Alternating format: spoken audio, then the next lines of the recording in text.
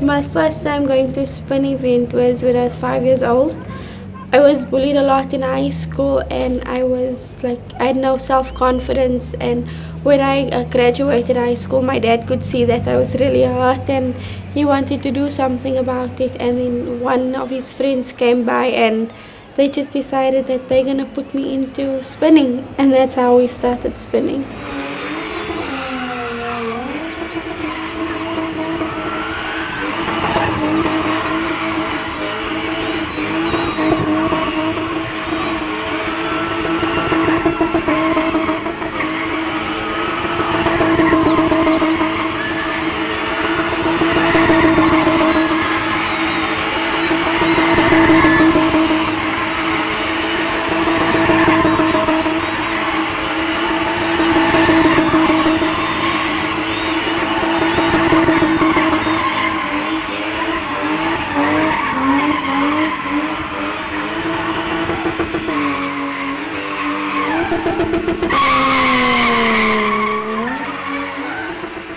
I take it upon myself to show people that's what spinning is all about, and to give females all around the world a voice to say that even if it's a male-dominated sport or a male-dominated field, you can still do it. You just have to believe in yourself. And I just want to show the youth of the world that you don't have to be stuck in a box. You don't have to become something that your parents want you to become. As long as you're successful in what you do, you can do anything your heart tells you to do.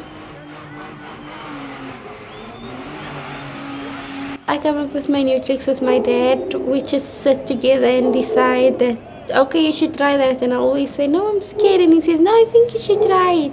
And when we get to a spinning show, we try it, and as luck would have it, it would come out perfectly.